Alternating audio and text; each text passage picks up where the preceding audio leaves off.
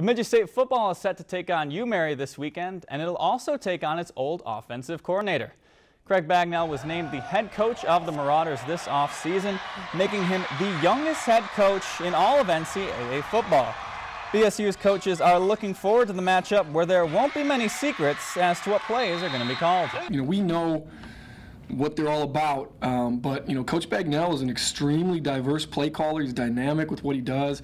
I spend a lot of time trying to find just tendencies and things like that, and I'll give him credit. His tendencies are minimal. Usually I can find something that a guy goes too deep in his thing, and he's tough. I'll give him credit. We kind of have an idea.